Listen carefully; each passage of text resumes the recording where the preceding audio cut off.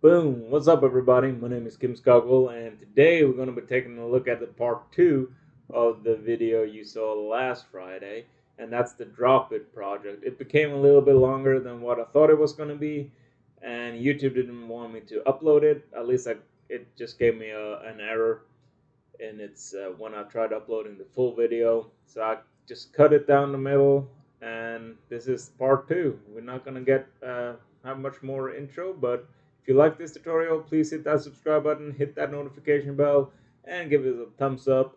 Um, and that's it. See you all inside.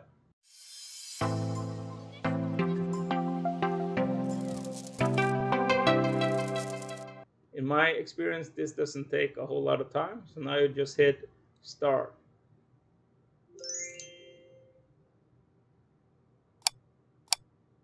It says the process failed uh,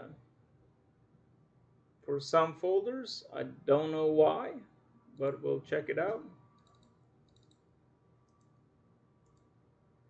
So I gotta open up this association here, take this one, edit, and then we might have to remove these two, the double stars, so all files folders, and then I'm gonna try this again. Just hit save. I'm gonna take this one here, yes, and now it's running through this. And I'm going to speed this up in post just because it could take some time, but it looks to go pretty quickly, so I don't have to do it. And now you can see it's going to move all these 5 JPEGs here.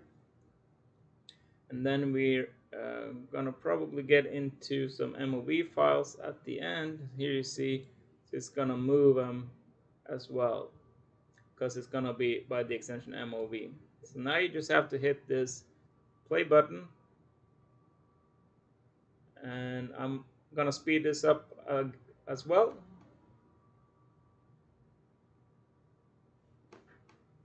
If this box comes up, it means that you already have one, so you just hit apply all, or you can go one by one. I'm just gonna say skip if that file number already exists.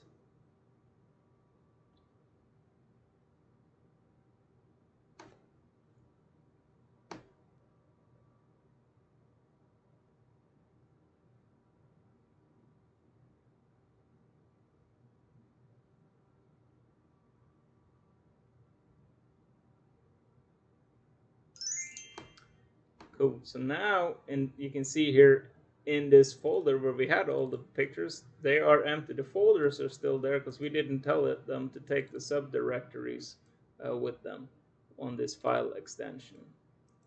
So that's because I don't like it that way. But if I go in here to organize by ext, you can now see that we have all the JPEG folders or files are here. We got all the MOV files. We got all the MP4 files. We got all the PNG files. We got TIFF file or one TIFF file, and then unknown file. So that folder was empty. There might have been a compressed zip or something because I didn't specify that. So now we are pretty good to go here to start organizing one step further. But I'm going to make a couple of subdirectories here, just so you can see that it actually moves those as well. So I'm going to hit a new folder, and I'm going to call this Lakefront. And I can tell you that these images here were taken at the lakefront. And now I could go and do that for all of these other photos here, but for the sake of time of this video, I'm not going to do it. So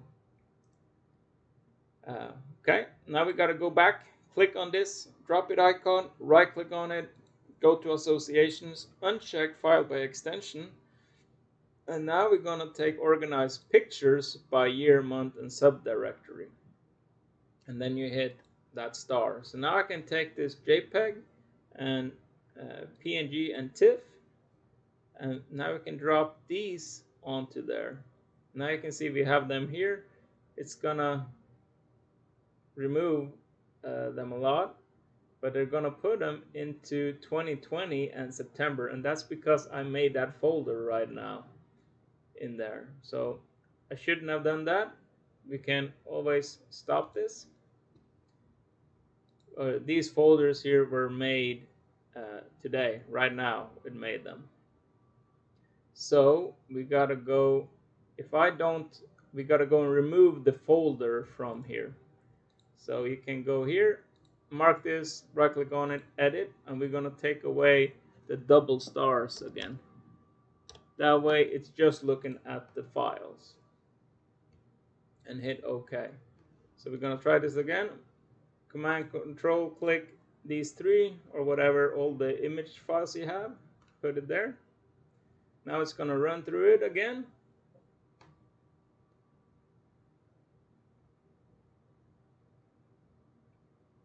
Okay, so now you can see here it's gonna, this is what's gonna happen. I'm gonna show you now in a second.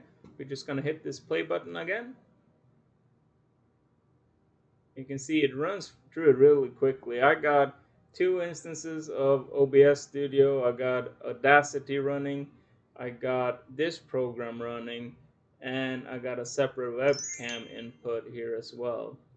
So now you can see if I go in here, these are empty PNGs, but the MOVs are still here and MP4s. So that's cool. Now we can go here, and there we can see we have 2016. Now we have pictures from December 2016. Now we have November, October, and this you can specify and have this program make new folders, rename, and so on, and do. It's basically your imagination. That's the limit of what it can do. You can see here it's all awesome. So there we have organized the photos here. Now we're gonna do the movies or videos. So again, mark this, right click on it, go to association, uncheck this one, check this one, and then we're gonna have to probably, because we made these videos, so we're gonna go edit, we're gonna have to remove these double stars again. So just looking at the video files themselves, and hit this J here. So now if we go here, we can take MP4 and MOV, just drag them up there. They say this is pretty big file again, just hit yes. See, it runs through pretty quickly. That's the operation that's going to happen. Now we can click here. We're already done. So if you go in here, they're empty, empty. All these are empty, but we can find now the same videos here under the year and day, a month. So, and for some reason my Explorer just quit on us. Probably did a little bit too much at once.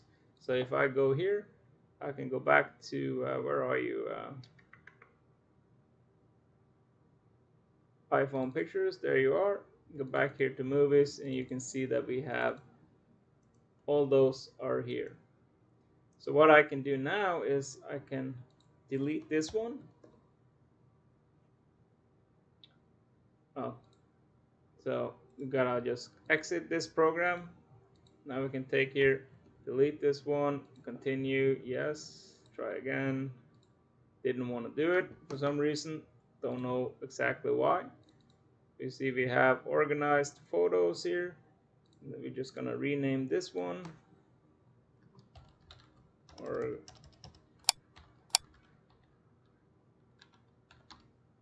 organized movies.